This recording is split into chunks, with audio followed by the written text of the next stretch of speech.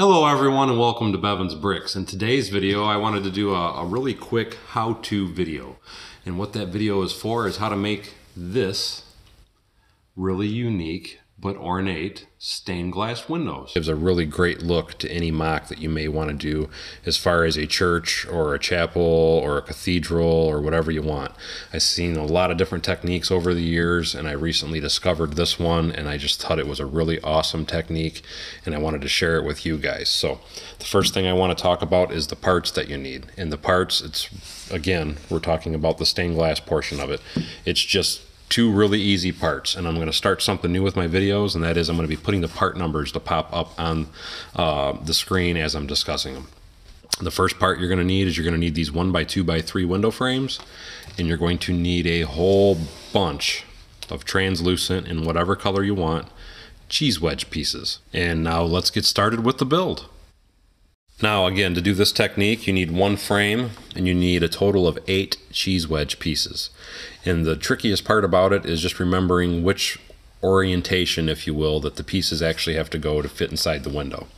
So the first thing you want to keep in mind is when you're looking at the cheese wedge piece, the part that actually the stud would normally go inside of for you to snap it to another piece of plate or brick or whatever, always goes towards the inside of the window frame.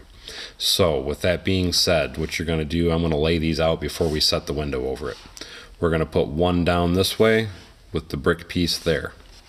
And then we're going to take another color and we're going to lay this down, get that out of the way, with the stud piece again facing the inside.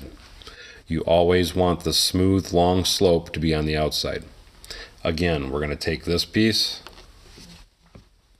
we're going to take him down, and we're putting him down like this with the stud again facing the inside, the stud hole anyway. And now we're going to take our red one and once again put its orientation to where it's down and put its stud on the inside. And now we're going to take our window frame and kind of slide it over to hold that into place. And now that we have those in there, we're going to build the next half of this while it's in the frame.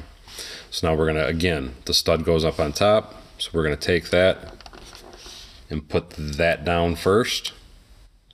Now we're going to take our next piece, and again, with the stud opening to the inside, and we're going to place that one there, if I can get it to go in here anyway. And now we're going to take our next piece, and we're going to come over to this side, and we're going to put that one right there.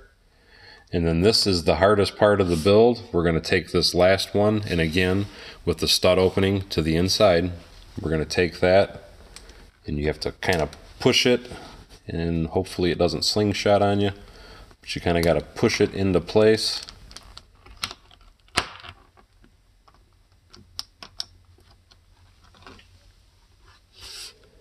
And it's not cooperating because I messed up on that one.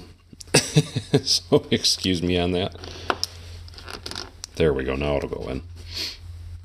But like I said, again, the most important thing is that the stud piece is always to the inside, and that gives you a stained glass window. And I think it is just a beautiful, beautiful technique.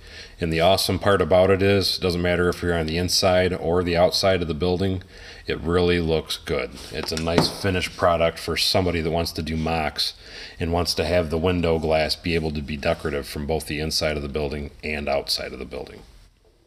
And anyway, that's all for today's video on how to make this particular style of stained glass windows. I will be doing a lot of other variations of stained glass windows and trees and other things as long as you follow along on my channel. And if you get a chance, don't forget to check out the links in the comments and descriptions sections of my video, as any and all sales from those links do help to support my channel. So anyway, as always, thank you for coming to Bevins Bricks. Don't forget to like, subscribe, and share below. And we'll see you guys next time on Bevins Bricks.